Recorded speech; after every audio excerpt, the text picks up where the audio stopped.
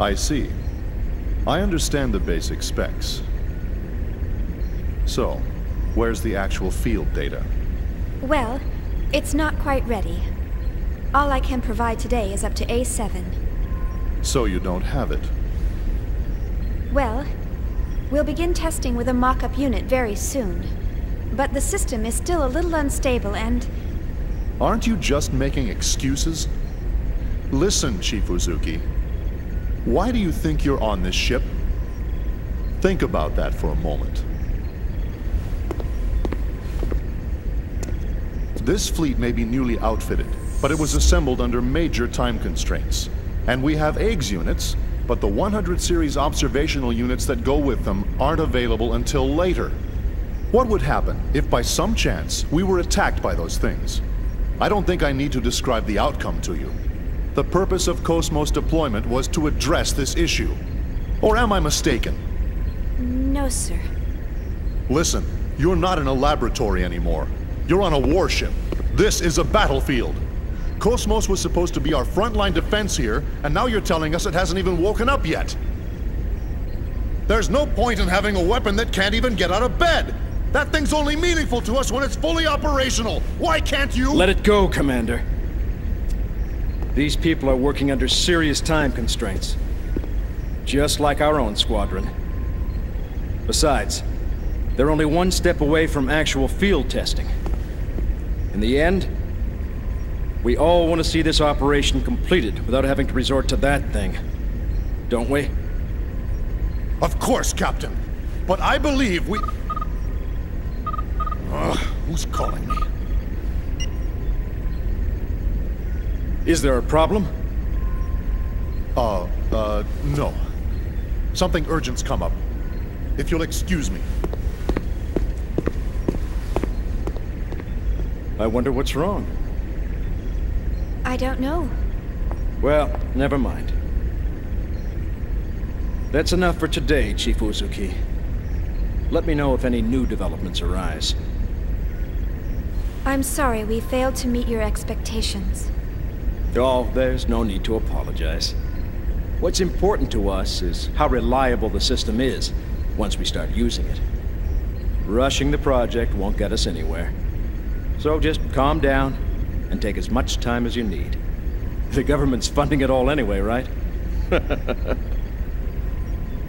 You must be tired. Take the rest of the day off.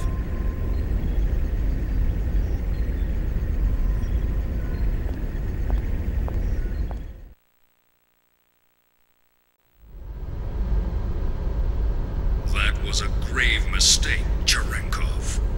I believe I already warned you about the dangers of the Zohar. You should have been more careful while retrieving it. Yes, sir. I'm afraid there's no excuse for the fatalities that occurred during the recovery. However, we can— That's a trivial matter. Forget it. The problem is that those people touched the Zohar and then vanished. And, in addition to that, you're still transporting it while exposed to normal space. Because of that, we've had to move the plan up 2 phases. We can't have the Zohar falling into the government's hands. 2 phases? But why are you— We've picked up local UMN activity on our EPR radar. The fleet is column jumping towards the position of your convoy. They'll cross your vector in 5 hours, 22 minutes. No, it can't be them? I told you, you've made a grave mistake. We dispatched reinforcements an hour ago. So keep it safe at all costs until they arrive. Will they make it in time? Just keep it safe until they arrive. I don't care if you have to send it into hyperspace by itself. Fortunately for you, your ship is carrying that weapon. I don't know what Vector's up to, but take advantage of the situation if you can. Excuse me, sir, but they haven't even started field testing it yet.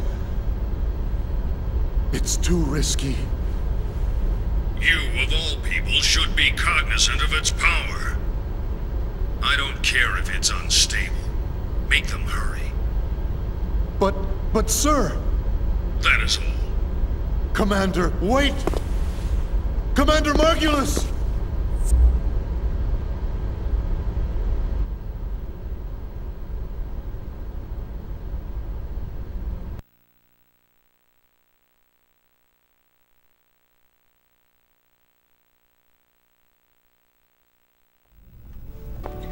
Like I told you before, I can't go anywhere until my project stabilizes.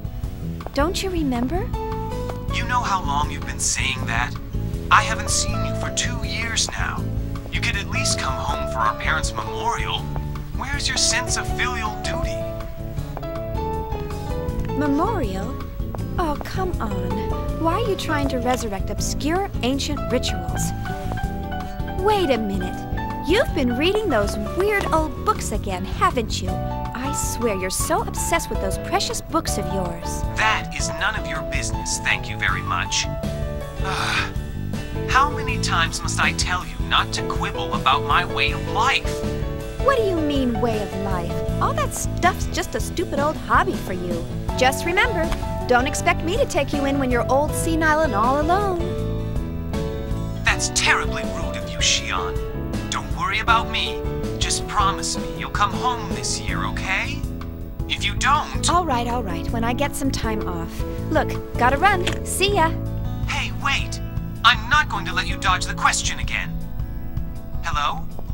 Hello? Honestly, I wish he'd consider my feelings for a change.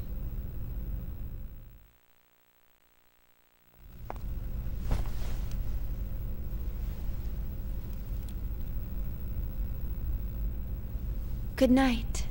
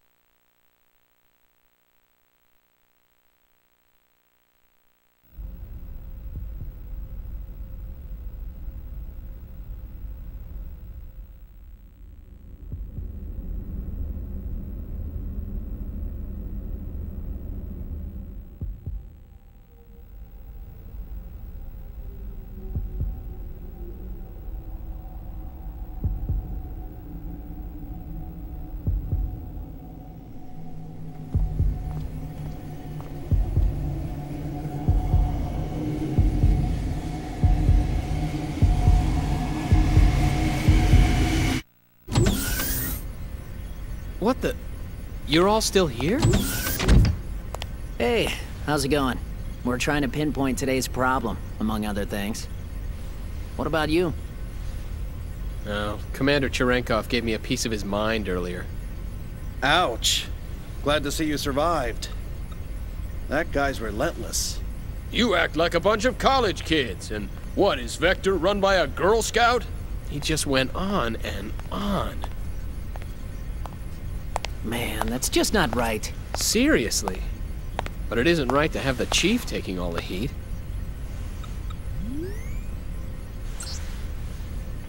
Still, I wonder why he seemed so nervous.